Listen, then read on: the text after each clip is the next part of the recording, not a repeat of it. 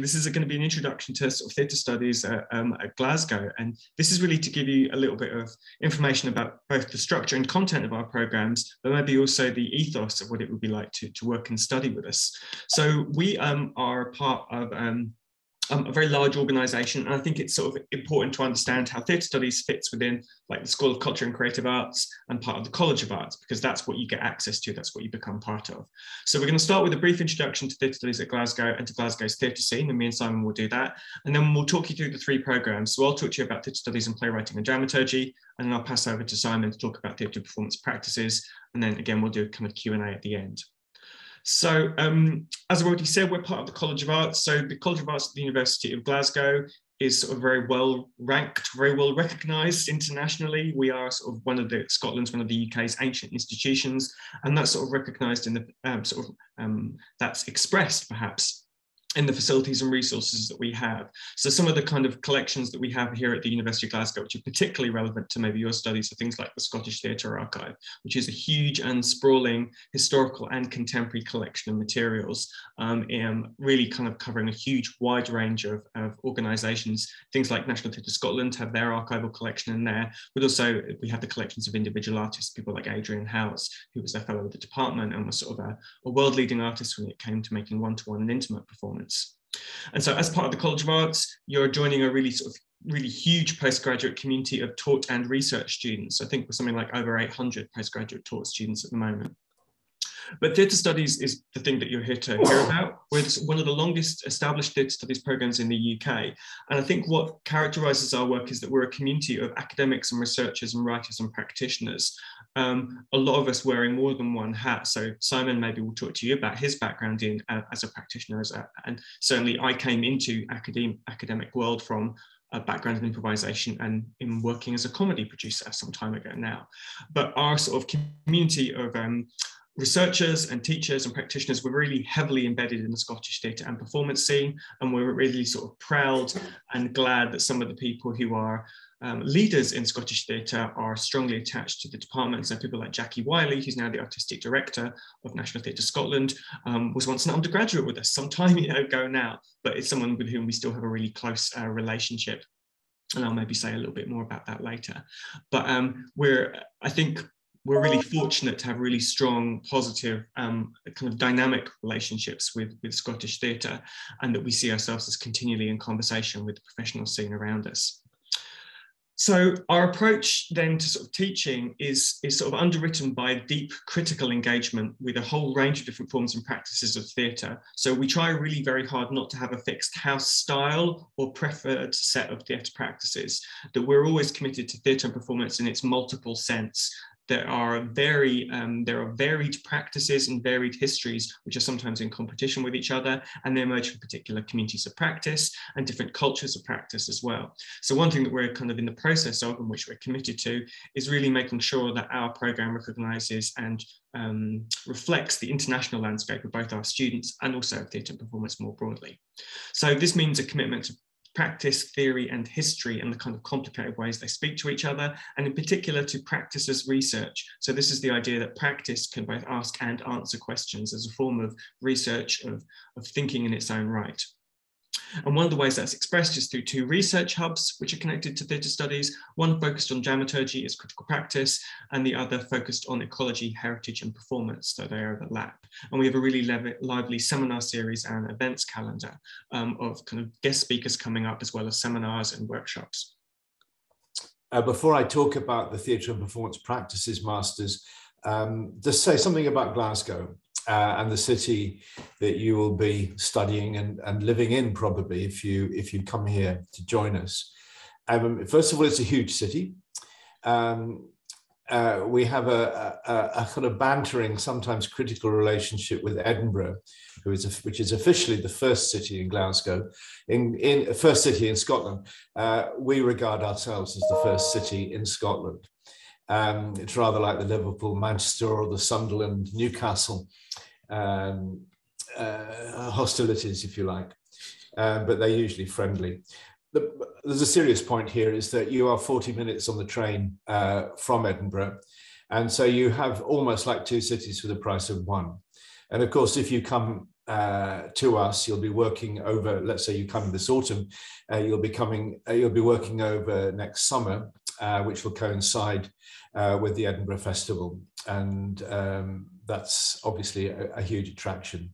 Has to be said that probably taking the whole year, that there's more on in Glasgow than there is actually in Edinburgh.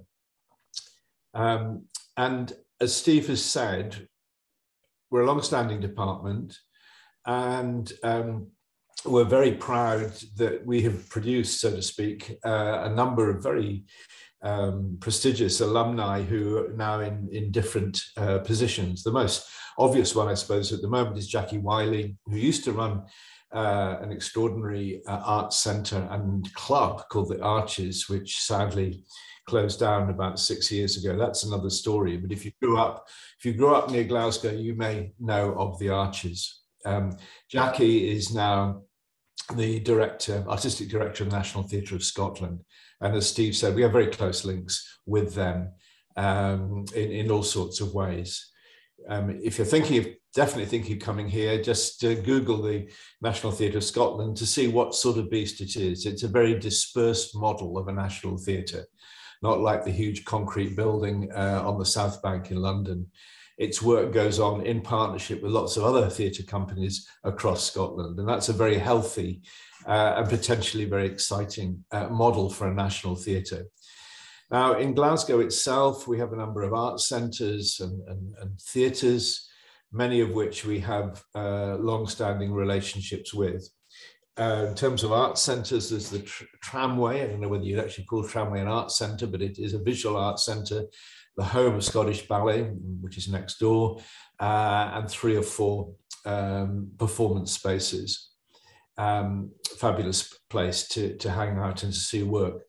Close into the centre of the city is the Centre for Contemporary Art, the CCA, which offers a range of artistic and cultural activities. There's the iconic Citizens Theatre just across the river in what used to be called the Gorbals. I don't know if it still is called the Gorbals now, which has been quite dark for about 3 years, not simply because of COVID, but because of a massive refurbishment. And there's a small theatre, which often promotes new writing called the Tron, and a kind of artist-led building community called the Glue Factory, which is just up the road from us. So it's a fantastic city to live in, as Steve and I would agree, I think. It's also a really good city to teach theatre or to be a student of theatre, because of the links I've just described and the kind of breadth and wealth of activities that happen across the year. In Edinburgh, apart from the festival, of course, we have links with the Traverse Theatre and the Lyceum. The artistic director of the Lyceum is David Gregg, who's worked with my colleague Graham Eatoff, who's a full-time member of staff here. They have very close links. And also we have close links with the Playwrights Studio, which is a Scottish-wide organisation, but based in Glasgow.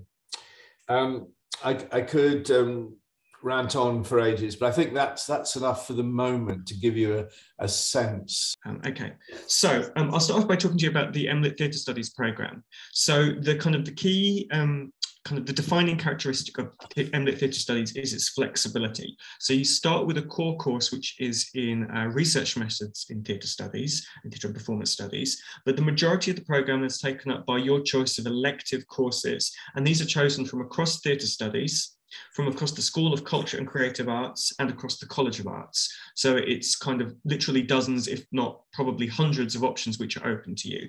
Now, there's obviously a little bit of pragmatism there that you can't be in 2 places at the same time. So timetabling is something we have to work out.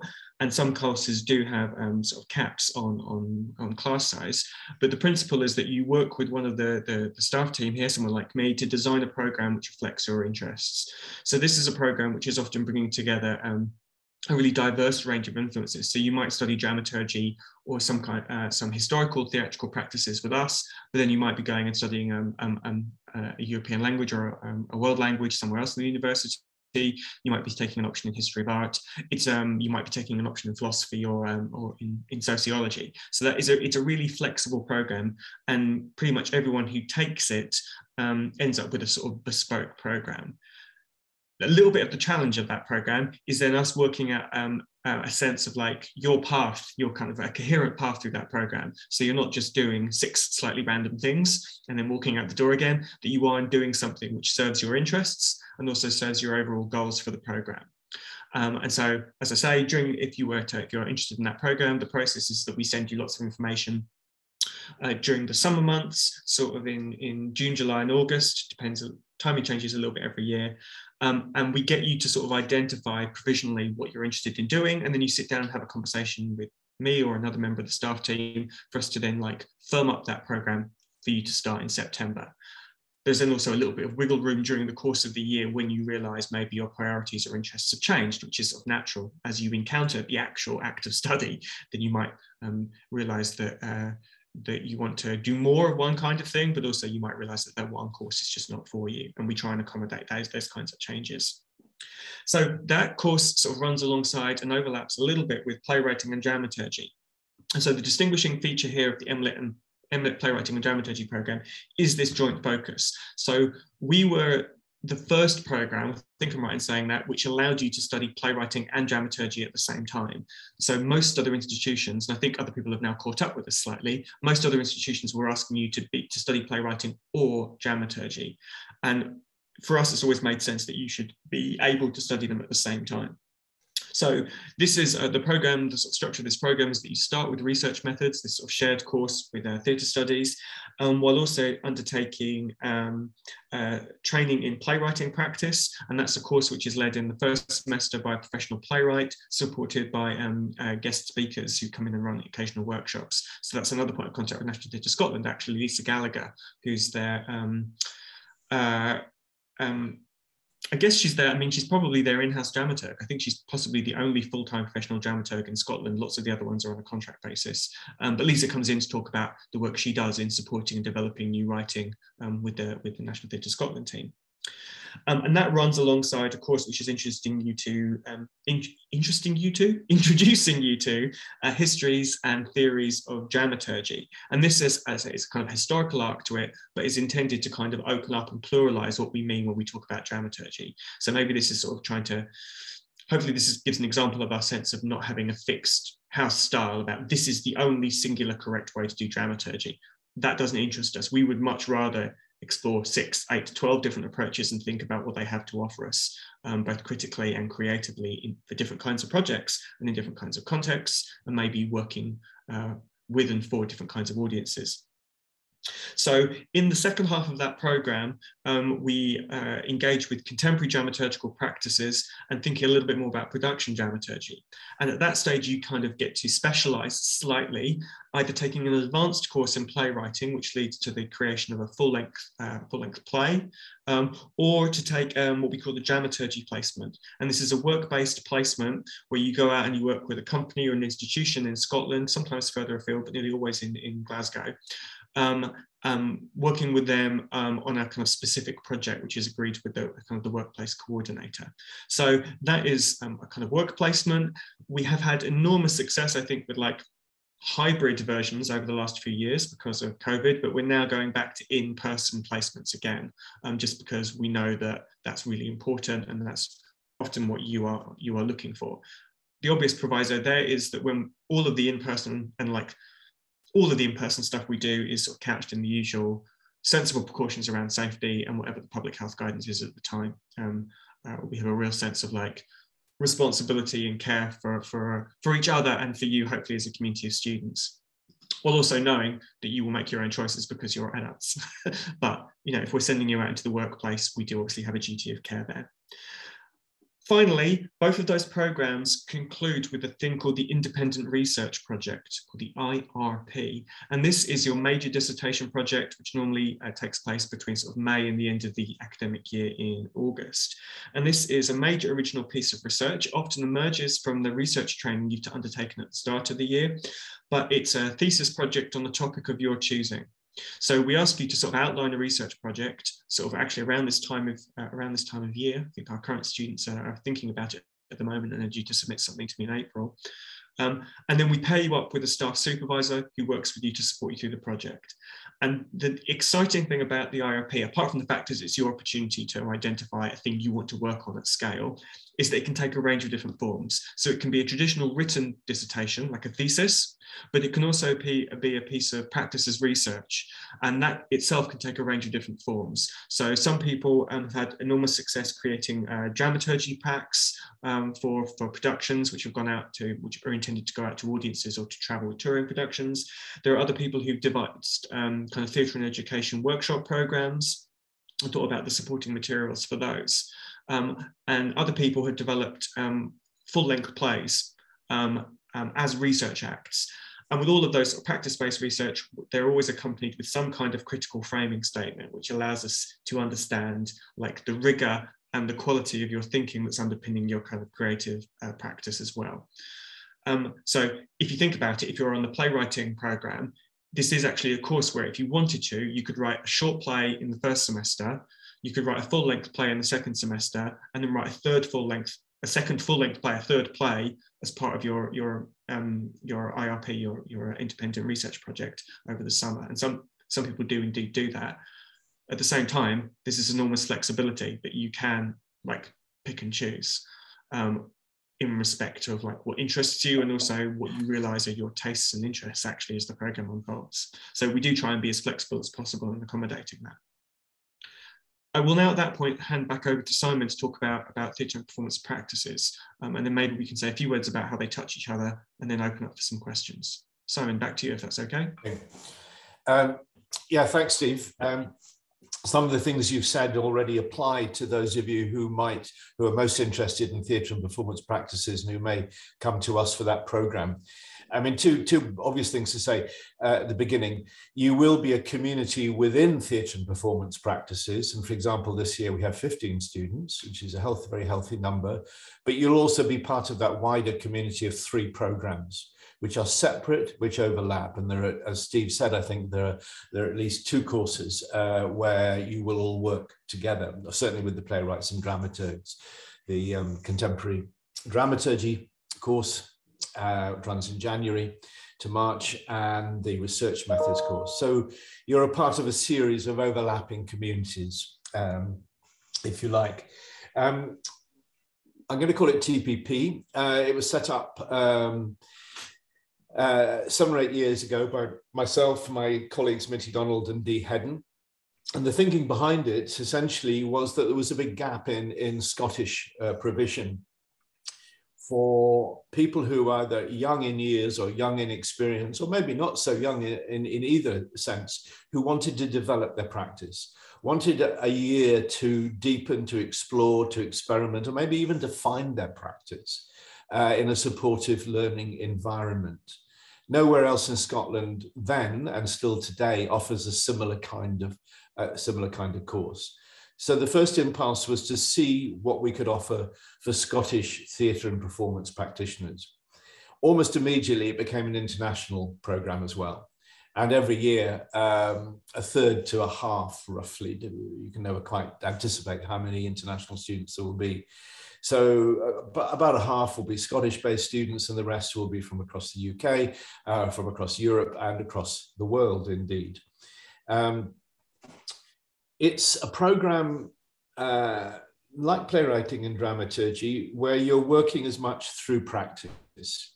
You're not just sitting and reading books and listening to lectures and going to seminars. You're developing your own practice. You're learning through doing in a supportive, guided environment where your tutors, if you like, are that cliche of critical friends. We're not going to tell you how to make theatre, but we're going to respond to what you propose. A lot of the staff and the team either still are or have been professional theatre makers and performers.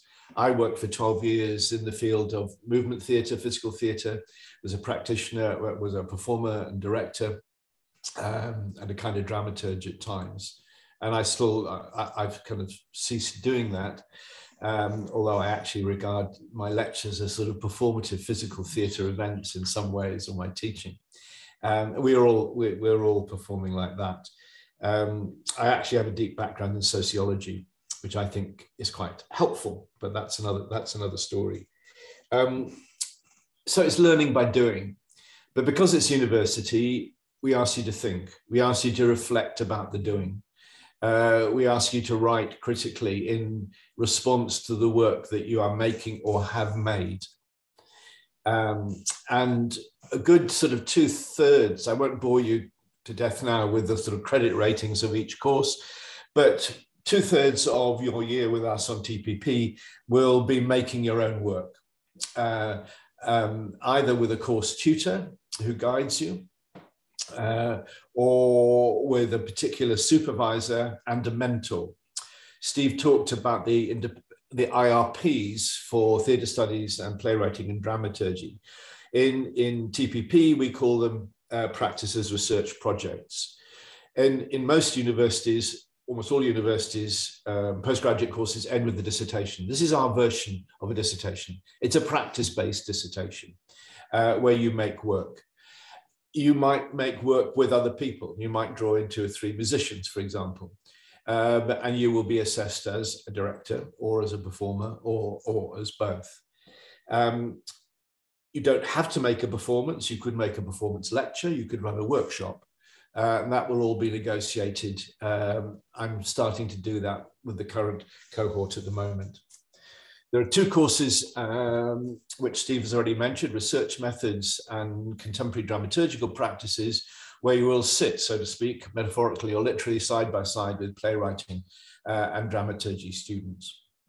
And also for the research methods, new PhD students. And that again helps to embroil you in that kind of community of postgraduate learners that we have here at Glasgow in theatre studies. Again, as with playwriting and dramaturgy, in a certain slightly different way, theatre studies, you have one space, if you like, where you have an option. You can take a course from almost anywhere, timetabling permitting, from across the College of Arts, or you can do a work placement. Steve has already spoken about those. But this is an interesting development, which we can kind of mention now. We're about to launch a new course, which will be on stream, I'm pretty sure, by the time you get here in September, if you do come here, called Professional Practice. And this is the kind of brainchild of my colleague Graham Eatoff, and that will be available as another option. And it's sort of orientating you to the opportunities and the difficulties and the challenges and the skills that you need when you leave the course and to be out there in the industry, in the world of theatre making. And it promises, I think it's going to be a very popular course and a very important course. It's not just instrumental, it's asking you, it's giving you practical opportunities, practical experiences, but also inviting you to think critically about those. Final thing to say, and I could go on, I'm aware of time, is that if you come to TPP, you'll be taught by many members of the theatre studies team, not all of them, but many members of the theatre studies team, plus visiting tutors who are professional practitioners. And one of the kind of things we're most proud of and pleased with, that when you do the practice as research project, not only will you have an internal supervisor, you'll have a professional mentor. We managed right at the start of the program to generate enough of a budget to pay professional, well-respected practitioners to work with you as a mentor as you're making your work for the practice as research project. And students find that a really exciting and enjoyable and stimulating and rewarding project. I think that's probably all I should say at the moment. I think we should leave you to pose questions to us, yeah, unless I've missed anything obvious out, Steve. No, I don't think so. Just like to, so just the overview for all of the 3 programs is that there is a sort of there is this sort of shared structure, which is to do with the first chunks of the year are taught courses, and they all, so basically semester 1 and semester 2 running through to March are the taught courses, and you normally take about 6 taught courses with varying credit weightings, and then there's the Easter holidays, and then we come back, and then the final months of the degree are spent either on the practices research project or the independent research project. So that maybe gives you a sense of how the tempo of the course runs over the year. But yeah, that's it.